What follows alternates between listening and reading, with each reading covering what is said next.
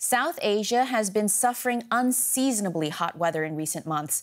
In April, some places in India recorded their highest temperatures ever for the time of year. International researchers say such heat waves are 30 times more likely to happen because of climate change.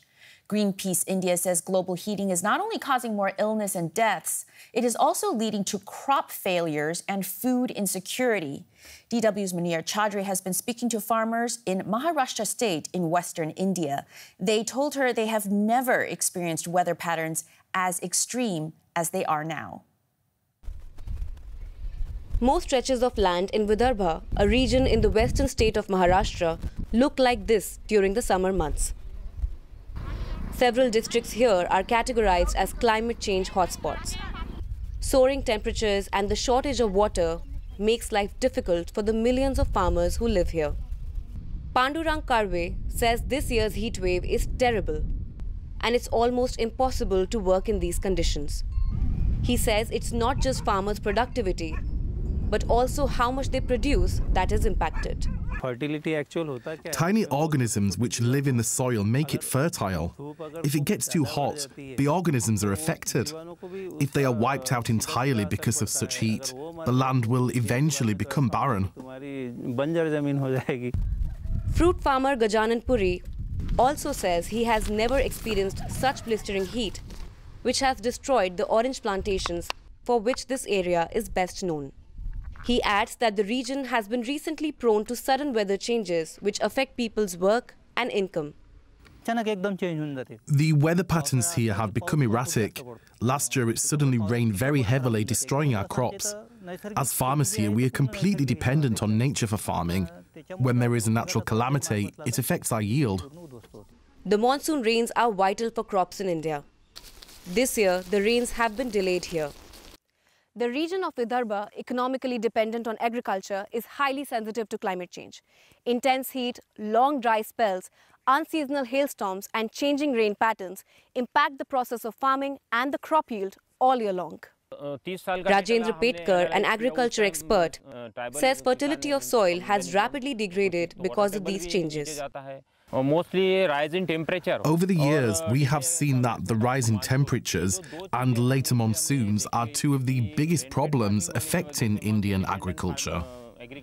Farmers here are very dependent on the rains, and then such delays affect production.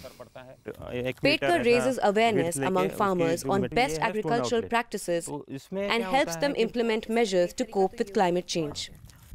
What is clearly needed is for policymakers to strongly intervene to mitigate the impact of climate change. For the farmers toiling in the scorching sun, there is no time to waste. Though they are at the mercy of global weather changes, they cannot give up as they struggle to make a living. For more, we are joined by Roxy Matthew Cole at the Indian Institute of Tropical Meteorology. Roxy, last year in parts of India, farmers talked about too much rain. Now it's too much heat, and this has to do with climate change. Tell us more. Yes, we are seeing the devastating impacts of global warming, particularly in these regions of South Asia and India, which is quite sensitive to changes in temperature. As a result, we are seeing monsoon patterns changing. As global warming increases, as temperature increases, warmer air can hold more moisture for a longer time. So it doesn't rain for a long time, but when it rains, it powers and dumps all that moisture in a few hours to few days' time. So we see droughts and floods happening in the same season, or in 1 year drought and in the next year flood. So this year we were waiting for the monsoon, but the monsoon is sluggish so far. The Indian Met Department has forecasted a normal monsoon, but so far there is a rainfall deficit. So we saw a huge heat wave hitting India and Pakistan during March, April, May. It's not a one-day heat wave or a one-month heat wave, season-long heat wave. Along with that, we see a season-long rainfall deficit also. During March, April, May, the entire Northwest India and Pakistan went through a rainfall deficit of 60 to 90%. This is like a perfect scenario of a prolonged event where multiple extremes overlap, and that's happening in India. I wonder, are we past the point of prevention and now it's really a question of mitigation for India when it comes to these extreme weather patterns? Right. We are already seeing the impact of that 1 degree Celsius change in global temperatures. There is a 50% increase in the number of cyclones in the Arabian Sea, hitting the west coast of India and parts of the Arabian Peninsula as well. And there is a 3-fold rise in extreme rainfall events across India. And the temperatures, the heat waves are also rising. And in the ocean, we see, in the nearby seas, we see marine heat waves over the ocean hitting the marine ecosystem and the corals and the fisheries. So we have reached a point we need urgent action. The IPCC report shows that despite of the commitments from different nations, we are already hitting 1.5 degrees Celsius between 2020 and 2040, and 2 degrees Celsius between 2040 and 2060. And the impact of this 2-degree change is unimaginable even for a scientist like me. Right. And so India disappointed many people in the most recent climate change summit in Glasgow. Do you think the country should be doing more?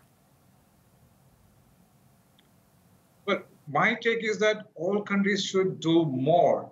In fact, US, Europe, Russia, Japan, all these countries have historically emitted to a point that we reached at 1 degree Celsius. Now, China and India has joined the bandwagon as well. Now, India has committed large, but it has to follow up on those commitments. It has already brought from 0 to 100 it has committed about 100 gigawatts of solar energy by 2023.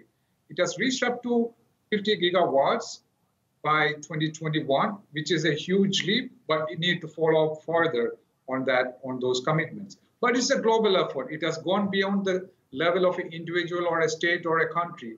Globally, we need a collective effort in terms of mitigating or reducing these emissions. And we also need adaptation at a local level.